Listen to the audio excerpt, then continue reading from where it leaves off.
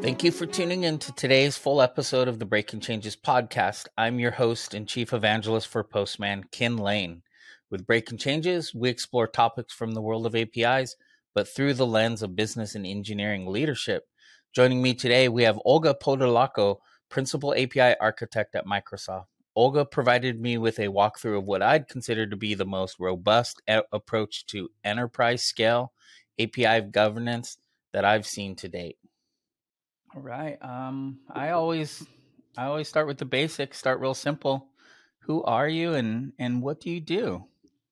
So my name is Olga Podolyako, and I'm a principal API architect for Microsoft Graph. My main responsibility is to drive Microsoft Graph API governance and standards. Originally, I'm from Russia, but I live in Michigan for more than 25 years, and I have extensive experience in development, architecture, and also I led cloud adoption in my previous roles. Have multiple certifications in these areas. Currently, I am focusing mostly on architecture and governance specifically. And at Microsoft Graph, we have extensive governance process to achieve our organizational roles and make our Graph API specifically surface great and very usable and useful for API developers. Wow, exactly the type of conversations I'm looking to have. I think most enterprises I'm talking to today are trying to achieve what you just described. So what set this in motion? How did this governance effort at Microsoft come to be? Honestly, I have not started this effort. It started almost 5 years ago, and you understand that it takes time. It takes time to make sure that all our API surface is consistent and has similar shape, similar behavior. We have more than 3,200 of different APIs. So what we realized that without governance, we cannot achieve consistency and usability. And we also cannot deliver great quality APIs. And what we think about quality, it's not only good design, it's also performance, it's also predictable releases, it's also predictable support response, it's also consistency in the performance, latency, and availability. All these aspects need to be more or less the same across all 3,200 of our resources at Graph. And it's how we started the governance. Wow. Yeah, that's very important because from what I've seen, a lot of conversations have been focused on just design consistency, and they've hit a lot of problems in other areas because of the things that you mentioned, performance, a lot of other things matter. So that's a lot of APIs. I'm guessing it's a lot of people you have to deal with too. So how much of this governance is automation, education, workshops, training? How much of it is technology versus people, I guess? Yes, you hit the right point because we have more than 120 different teams delivering APIs, and we have 3 large organizations with large API review boards in Microsoft only for Microsoft Graph. And Microsoft Graph delivers API surface for M365, Azure Active Directory products. Right? So it's a lot of people involved in the process. A lot of our effort goes on education. A lot of our effort goes into creating standards, writing down standards, and we're doing it in the federated manner. So it's not only me, for example, even if I am responsible for standards for API Graph, it's not only me writing the standards. We also have a governance body. Responsibilities of the governance body of the API Council is review all the standards and basically manage process changes as well. In addition, as soon as we know what are our standards where we're moving, we try to maximize automation. Because for 3200 APIs and 120 teams, just writing a standard is not enough. We put a lot of effort in creating linting tools, creating tools for automated testing of API capabilities, like you must implement CRUD operations, or you must implement filtering, sorting, and other query capabilities. So linting and testing comes first so that we can shift validation of API design left as much as possible. In addition, we have additional API concerns like cross-cutting concerns like permissions, for example. We also have additional testing proactively before deploying it.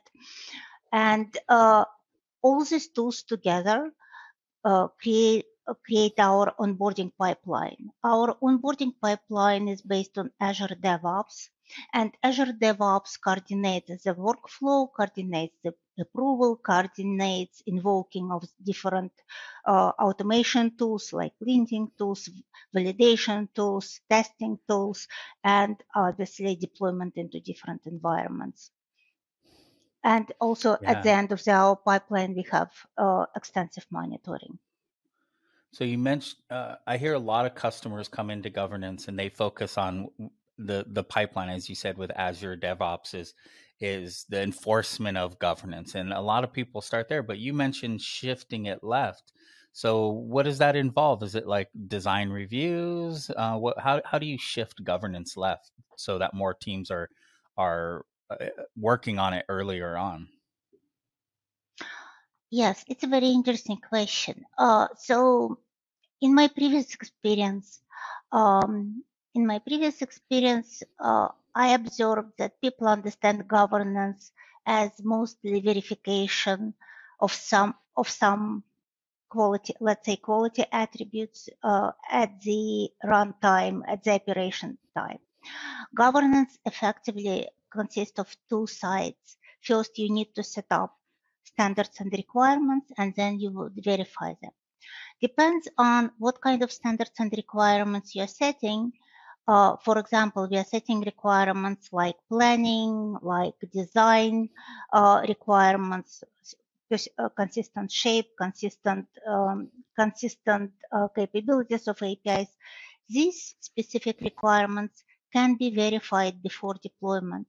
And it's what I mean shifting left. It means that during design, as soon as the shape of API is more or less known and specifications are written down, we can start doing linting processes. We can start doing validation processes like mocking, for example, APIs. We have a mock service. We have additional environment where we can, where developers can verify their design just in their local environment. And it's what I call shifting left. Yeah, it's really about, it sounds like it's about enabling developers to do governance rather than enforcing, and being more carrot, teaching them how to do things well rather than just pushing on them to that to get it into production. They have to do it right. Definitely. It's more about self-service, about ability to verify that your API is compliant to the standards. What other kind of building blocks and patterns do you supply for developers? You talked about standards. How do you help make sure that they apply consistent patterns when they're designing APIs? I truly believe in these patterns and building blocks in general for architecture. I think it's the main responsibility of architects and also API architects to provide and describe these building blocks. So we doing it in multiple channels, multiple avenues.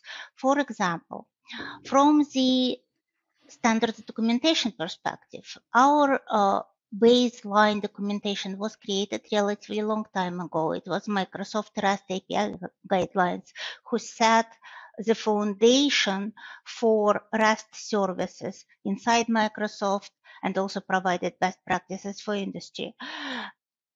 On top of it, we have a variation specific for Microsoft Graph guidelines. It's a short summary. It's a short summary document describing our approach. That, for example, we need to start with the main model to create a user-friendly API. This short document is augmented with a library of patterns, and we borrowed architecture language for describing these patterns. Specifically, our patterns consist of what is the problem we're trying to solve, in what context, and what is the solution for this problem. These patterns are short documents describing pattern, solution, and describing, providing multiple examples on how to use this pattern. This is very actionable documents. In addition, we have a new avenue for helping our developers to implement these patterns.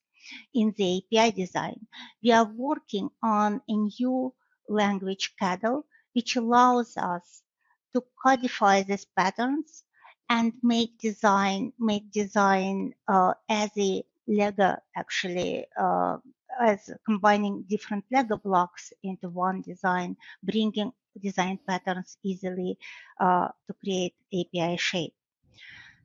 And in addition, we also have, in addition to helping with design, we also have implementation library implementing similar patterns so that we can create a scaffold for the background service supporting the API based on the API design.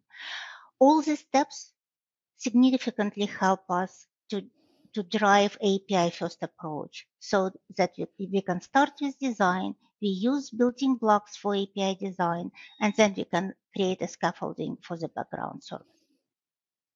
I like it. So you said in there API first. What does API first mean to you?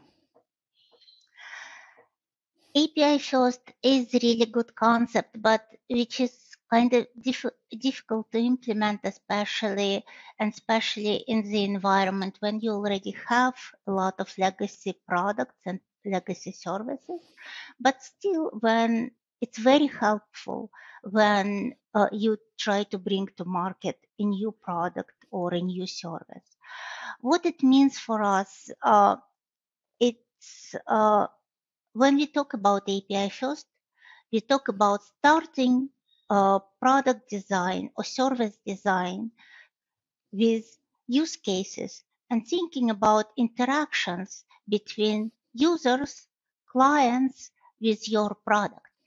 This conversation drives us to creating a user-friendly interfaces which reflects main information flows, main use cases, as I already said, for the product design and for the API design.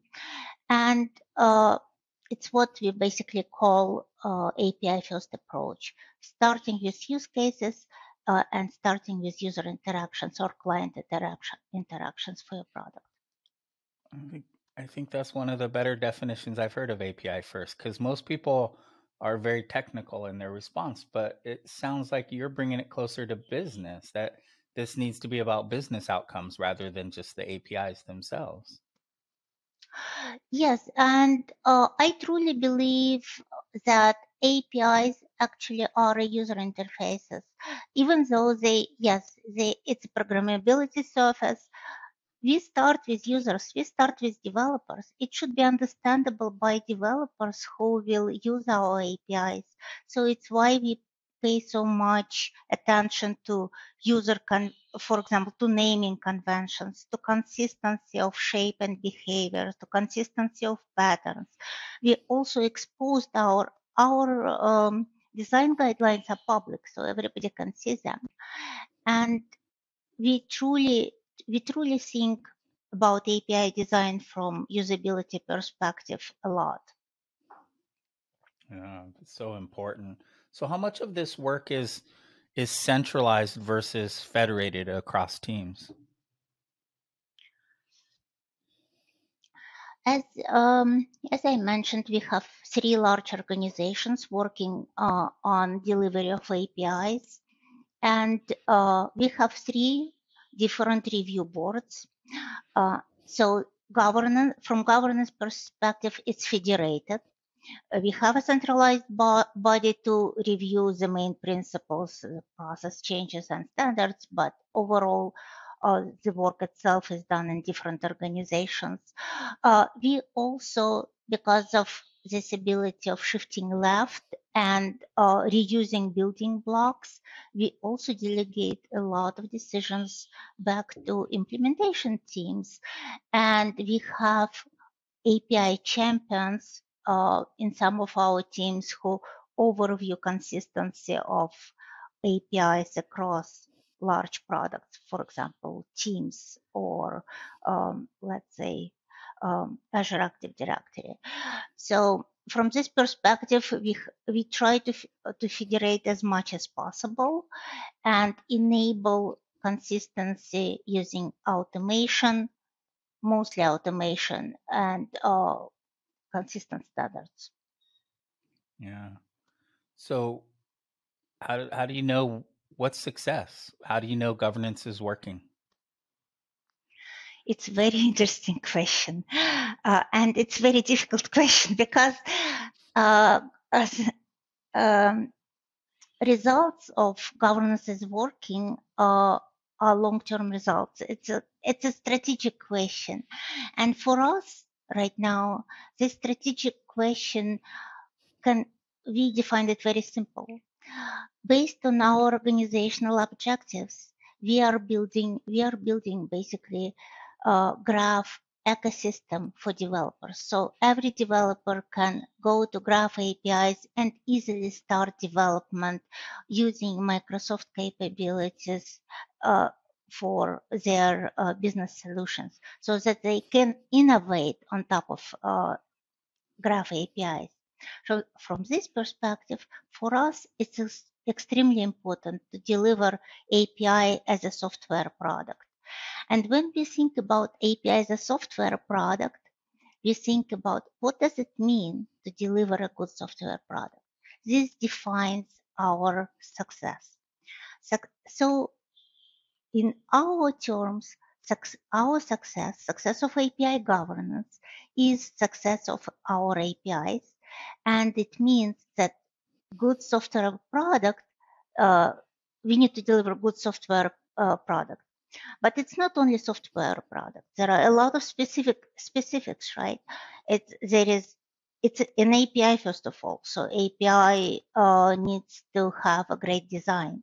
It's a cloud product, so it needs to have reliability and performance and operational excellence according to the cloud standards. So we designed a quality framework for our APIs, which is based on our success definition. And this quality framework consists right now from eight quality attributes. These quality attributes include planning and roadmap, monetization, and design considerations, security. Security is essential for our APIs. It has performance and availability, and also operational excellence. From this perspective, it's how we define success. So we define success, now we need to measure it. And we created a dashboard to reflect all these quality criteria. We defined KPIs for each of these quality areas. So we have a dashboard and we have a weighted combined score, which basically reflects success of a specific API.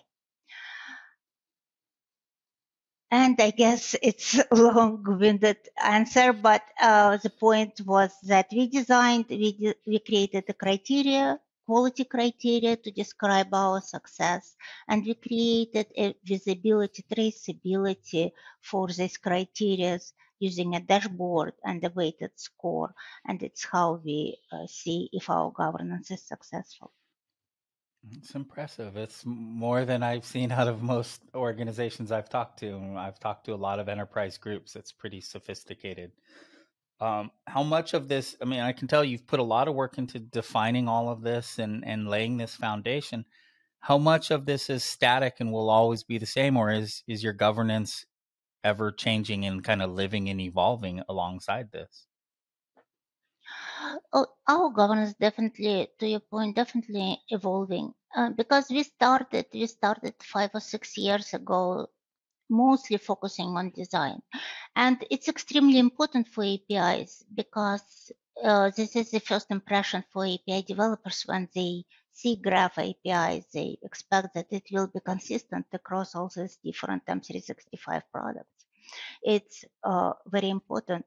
As we grow and mature, as we understand how our APIs are used for critical business systems, we realize that design is not enough, that we need to provide predictability, that we need to provide reliability, that we need to provide operational support.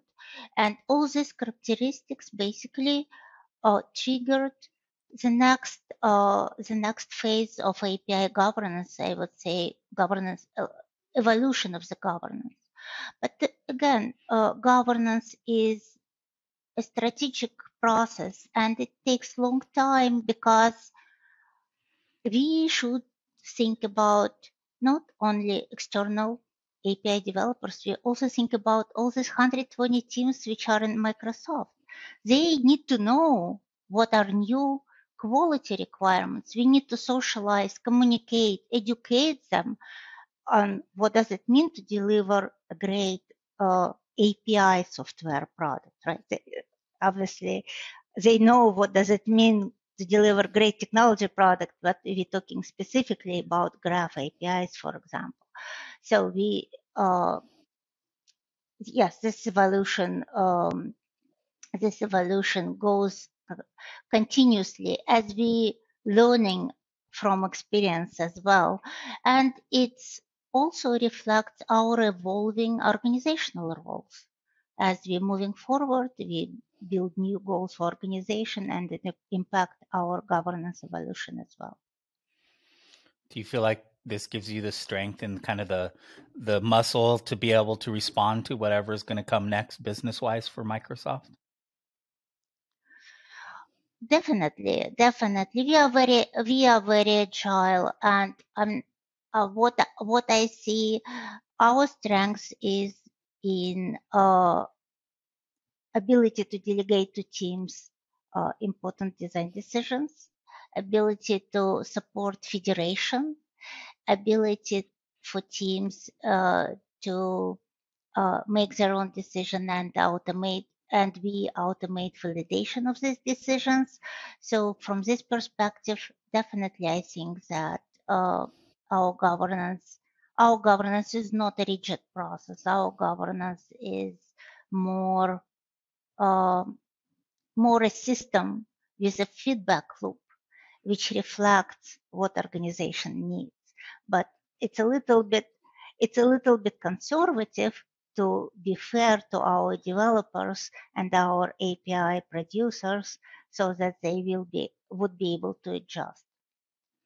Yeah, interesting. Yeah, I was impressed. I've been impressed with Microsoft's ability to adapt to the cloud and respond to changing market forces. And I have worked on Microsoft technology since early '90s, and I honestly have to say I didn't expect Microsoft to be able to respond and adjust.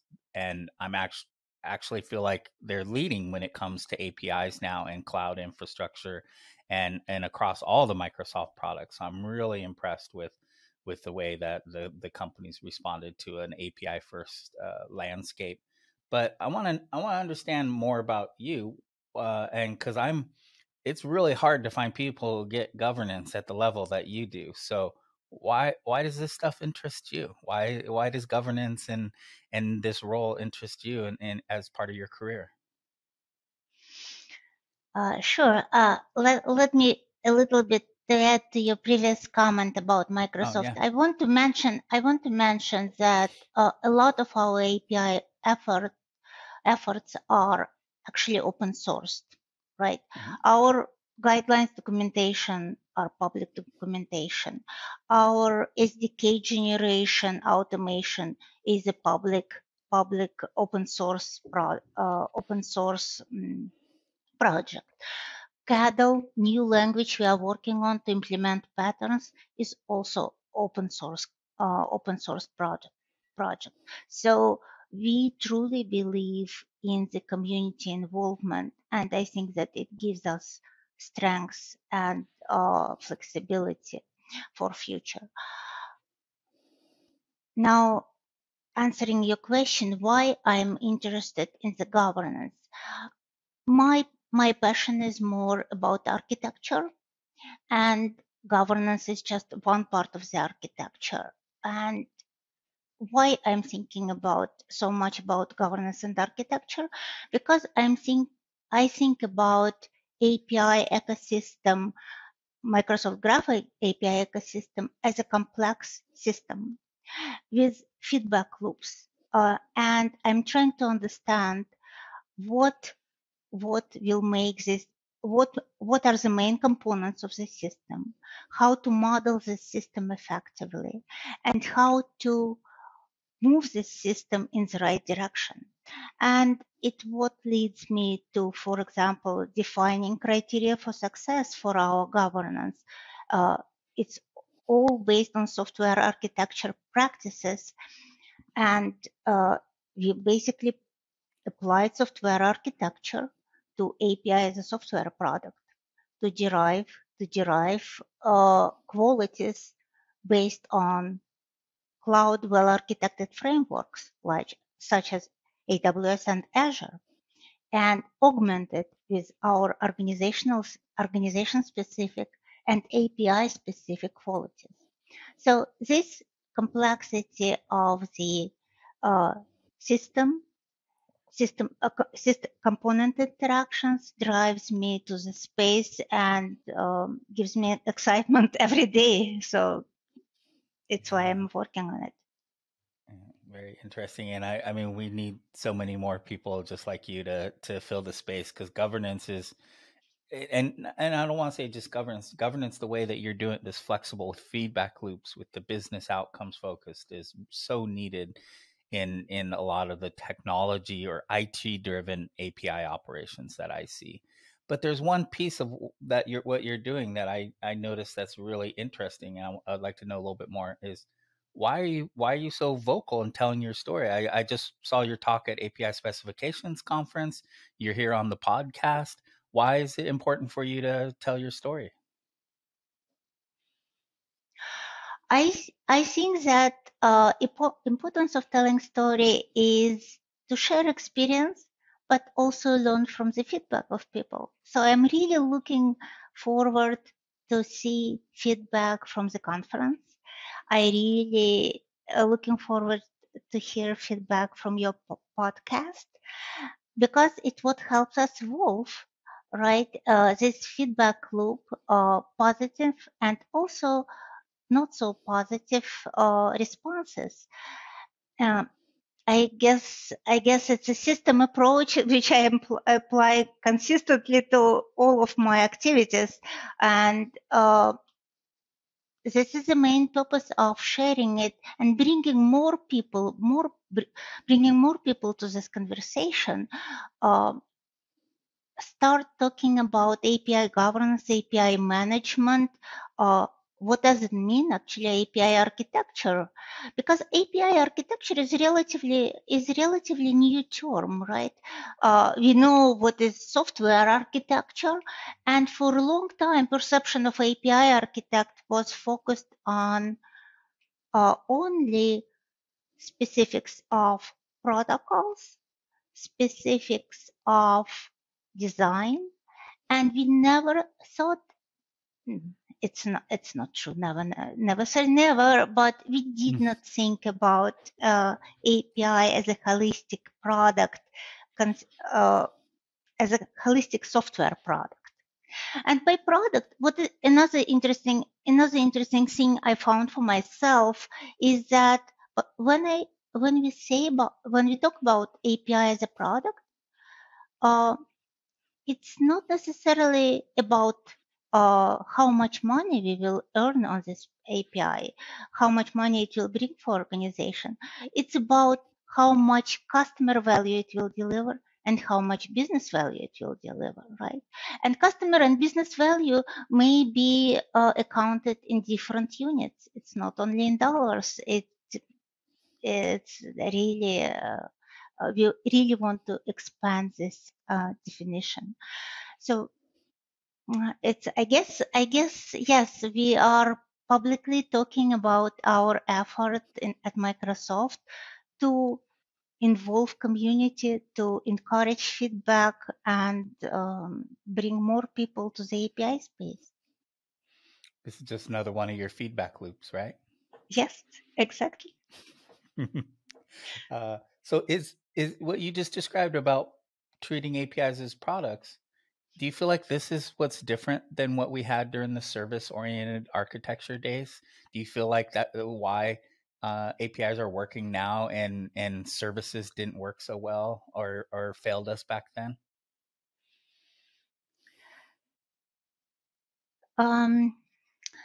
Yes, I did spend a lot of time on integration and service bus, working with service, enterprise service bus, and looking at the service-oriented architecture.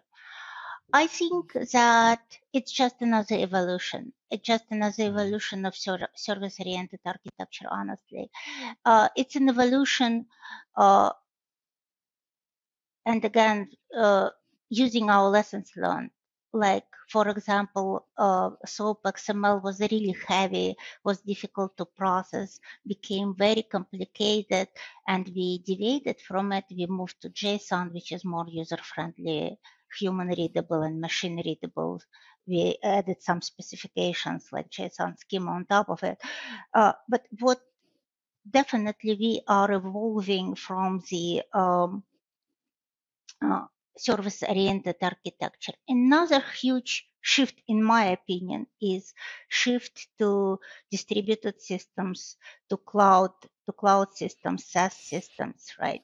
And shift to the hybrid business solutions, which require distributed systems to support the business.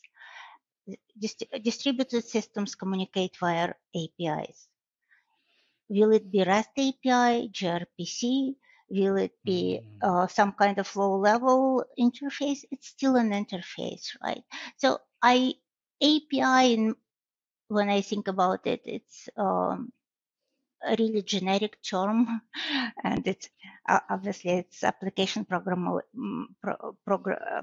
interface. But point being that with cloud, with evolution of distributed systems, APIs are new focus for service-oriented architecture. Just different evolution cycle. So do you think this will just keep going forward? This APIs will just keep reinventing and evolving into the future, and what we're building now will prepare us for that? Yes, I think that you provided answer to your question. Yes, I think that it's an evolution. It's an evolution of software. It's an evolution of our ability with internet to communicate across different systems, different regions, different countries, and it definitely will evolve. I don't know how yet. We are learning. Even with APIs, we always see new flavors, new languages, and coming up and being more popular. And again, what I'm thinking that API is a big term, right? It's a lot because for different use cases, you may use different type of APIs. For some use cases, REST APIs is a perfect choice. For another use cases, you may need to have gRPC, for example, gRPC APIs, and maybe we will have a, some additional unknown yet use cases when we will need to have a new type of interfaces, which also will be APIs because it's system to system communication. Yeah. Well, I love your view of things. You really have one of the more sophisticated views of governance that I've seen out there talking to folks. Most people are, I would say, API early or becoming to be API aware. You definitely the governance, the feedback loops, the product mindset is very progressive and very interesting to learn about.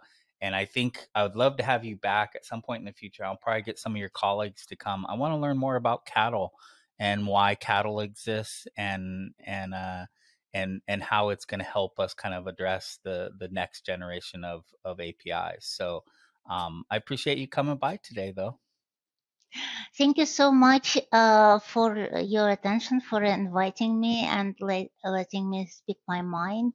And so, if you don't mind, I would like just to articulate my main ideas, main points. Yeah.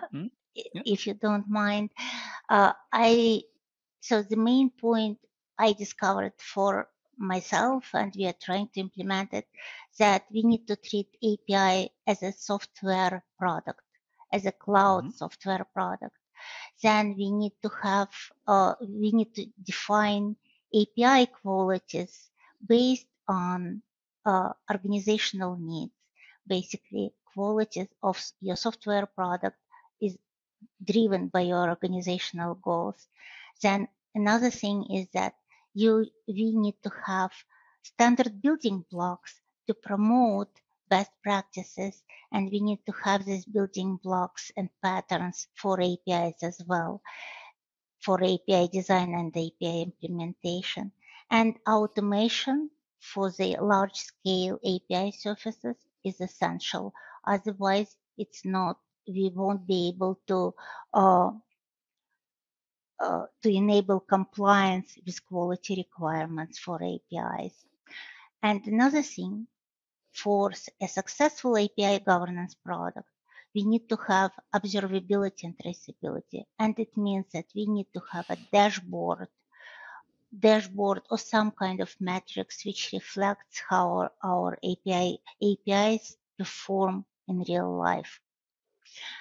That's it on my part. Thank you so much.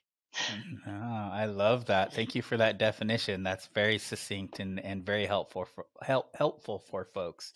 So, I look forward to feedback from people to this show. So I'll be in touch and share any questions that we get, and then maybe we can have a conversation again in the future about some of this and see where we can go next. Looking forward for the feedback. Thank you so much for inviting me.